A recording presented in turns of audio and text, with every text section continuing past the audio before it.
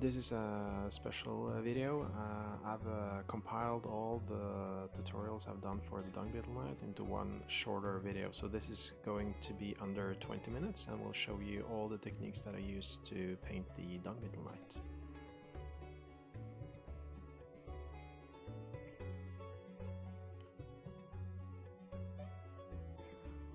So yeah, here I'm working on the shoulder pads. You can see the colors that I'm using in the text boxes. So the important thing is that you use the side of your brush. This is because you don't want paint to be left into the black recesses, because you want to keep those in order to maximize the contrast between the light and the dark spots on the shoulder pad.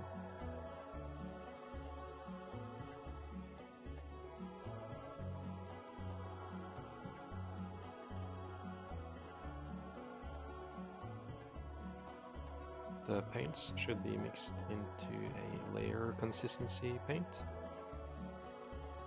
You don't want it too runny, because that will cause it to enter the black recesses.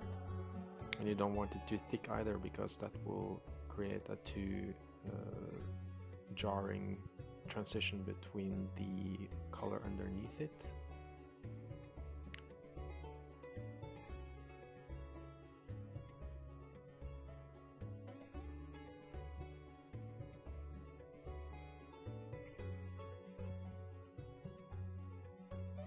So here I'm applying the Ethereal Yellow and Pure Orange mix, and I'm painting it in a smaller area. This will create a smooth gradient transition between the light and the dark portions of the shoulder pad.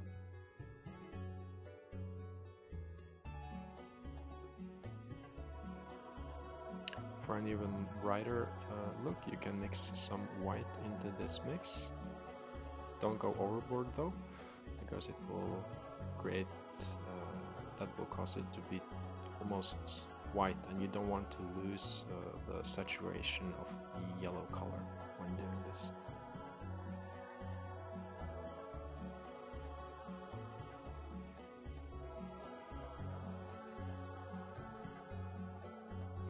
So if any of these portions go a little bit too fast for you, I have made individual video tutorials for each of these components that I'm painting on the Dung Beetle Knight,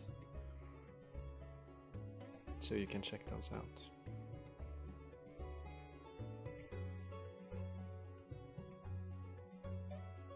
So now I'm applying the same technique using the side of the brush on the chest piece as well.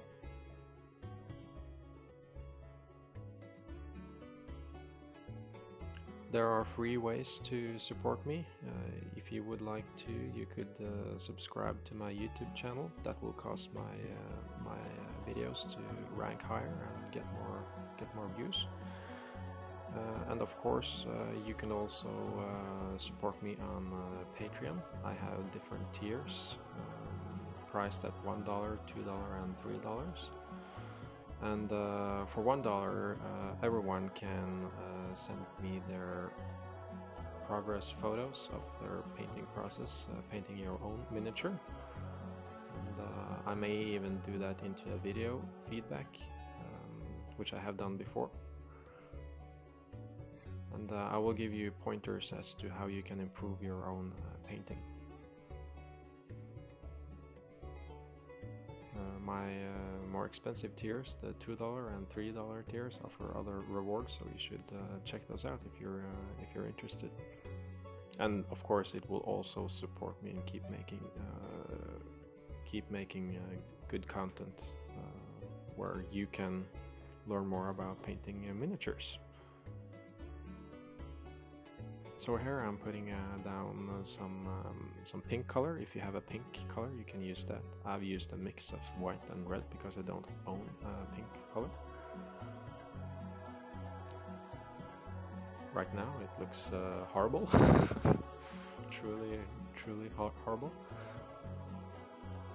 But I will add some red to this, so it will look better.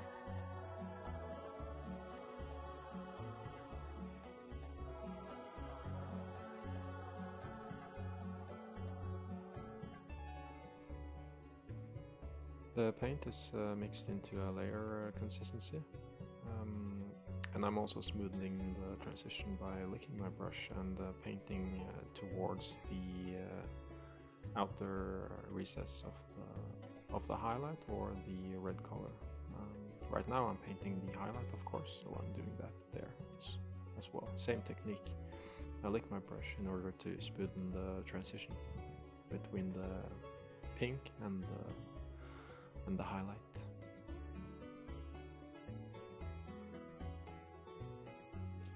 So now I'm painting in some veins. Again, if this is going too fast for you, you can always check out my more in-depth tutorial where I cover each component separately and go over more thoroughly each process. You want the veins to be somewhat curvy. Don't make straight lines because that will not look like veins. And you can also add different amounts of white and red into these mixes in order to create a more dynamic look so that not every vein has the same color. You need to be using a brush with a fine tip for this. I recommend you use a Kolinsky sable brush and not a synthetic brush because those tend to not hold up very well doing work like this.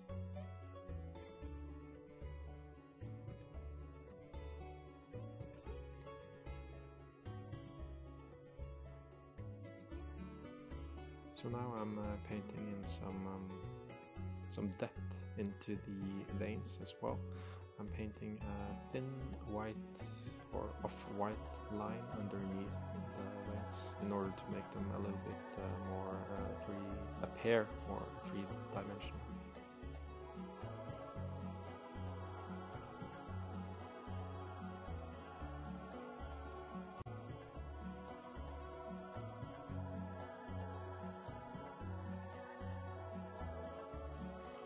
Remember to thin all your paints down with water.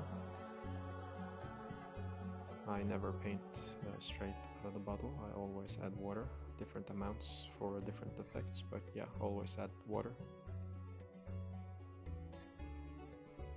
So now we're progressing onto the chest piece. I've mixed my own color. You can mix black and white for a metal effect, but you also need to add a little bit of blue, or else the metal will appear a little bit flat and dead almost. Like all metals contain different color tints to them, depending on the metal type, and adding a little bit of blue will give it a little bit more interest. So now I put down the almost all of the surface with the base color and now started to apply the highlight. The highlight is a same mix, only I've added more white into the mix. And also perhaps a little bit of blue, more blue to it, in order to not only desaturate the color.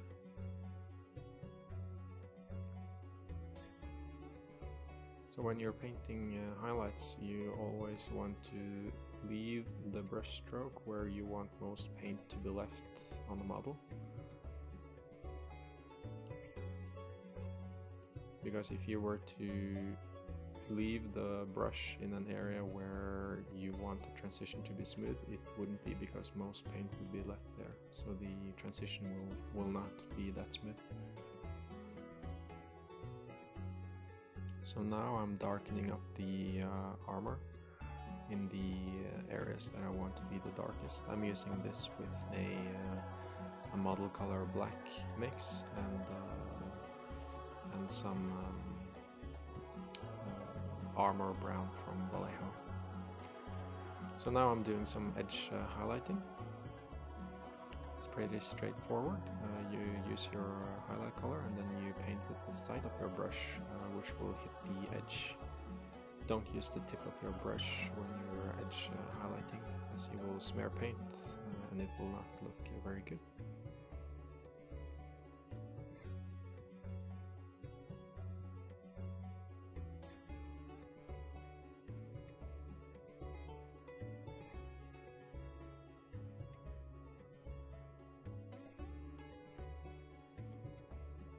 So here I'm starting to paint the eyes. I wanted to give it sort of like a pink or reddish glow to the eyes. For this, you can use the same color as you used on the veins. You paint with the base color and carefully pick out the eyeball. And then you heavily water down that mix with water so that you create a glaze. For those that do not know, glaze is a very thin paint, so you will not create a jarring transition. So here I proceeded to create the base of going to the local playground to pick up some dirt or sand, and here I'm applying PVA glue in various spots on the cork base. And here I'm sealing the sand after it has dried for about 10 minutes. Doing this doing this right here is important because it keeps the sand in place. So I proceeded to prime the bark or the cork base with a black primer, and now I proceeded to create a highlight color for some stone effect. It's basically a gray color, and I'm using a dry brush for this. Using a dry brush for areas like this is very effective because your brush will pick out the details. And here I'm painting in the areas where we added the sand with some green color in order to represent grass.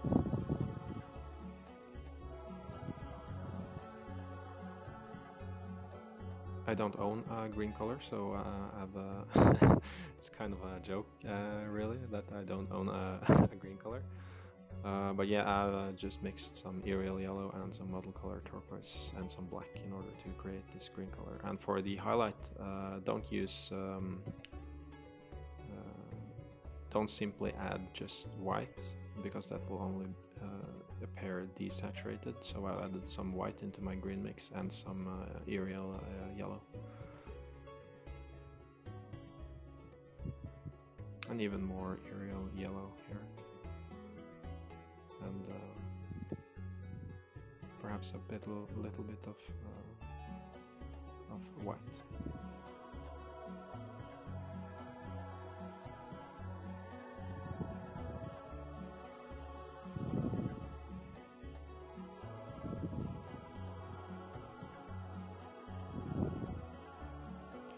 So when you're dry brushing like this, you gently move your brush over the surface area so that you don't hit too much of the model with paint.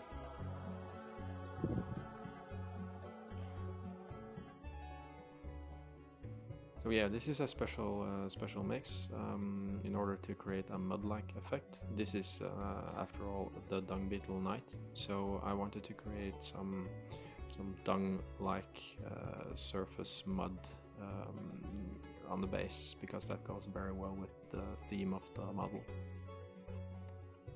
You can also create blood using this same recipe. You just add less black into the mix.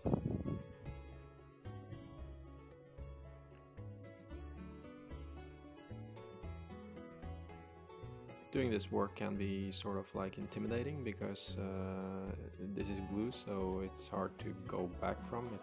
It's not like you can hit a reset button, but it's very fulfilling because you get a satisfying effect quite easily if you use some toothpicks for this. The glue sets very fast as well, so you need to work kind of fast.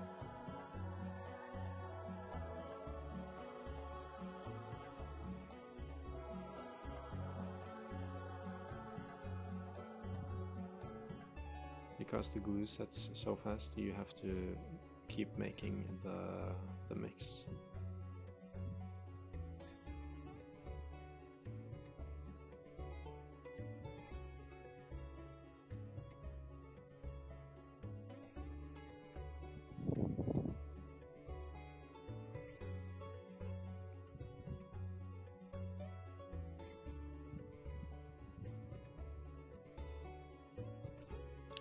So here's the base complete. I'm pretty happy with the color or the whole base. Actually, the mud could have been a little bit more brighter, because it's kind of like a dark model, so it's not that easy to see. But if you study it, you can definitely find some interest in the lower portions of the model where the mud is. So here I'm edge highlighting. You can almost not see it, but because the black gray color is so dark, you almost can't see it when it goes on top of the black primer, but the transition is there. It's just hard to see on the camera. So this is a blue pale gray. This is the highlight color.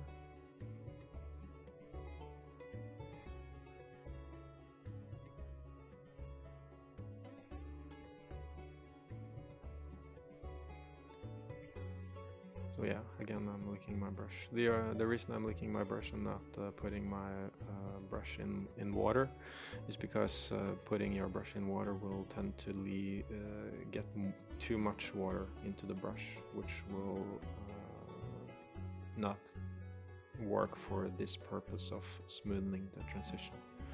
So here I'm applying the highest highlight point in the armor. The sides of the edges of the armor. So I'm painting this in a smaller surface area compared to the highlight color underneath it, the blue pale gray.